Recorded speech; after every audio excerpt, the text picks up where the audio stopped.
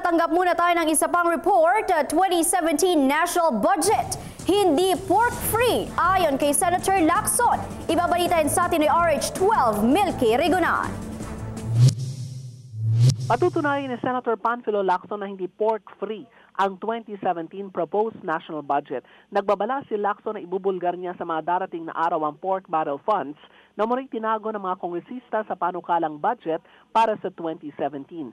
Ayon kay Lacson, sa paghimay niya sa 2017 budget, madali niyang nakita kung saan itinago ang pork barrel. Binanggit ni Lacson ang ilang government agencies na anyay karaniwang parking lot ng ganitong pondo. Ang may anya ang Departments of Agriculture at Public Works and Highways kung saan ipinasok sa mga farm-to-market roads at iba pang mga infra projects. Sa DSWD at DOH ipinasok ang pondo para sa financial at medical assistance sa constituents ng mga kongresista at sa forma naman ng scholarship sa DepEd. Gate ni Lacson, bawal na ang realignment sa mga pet project ng mga mamabatas dahil ang trabaho nila ay gumawa at mag-amyenda ng batas at hindi para magpagawa ng mga kalsada at mga tulay.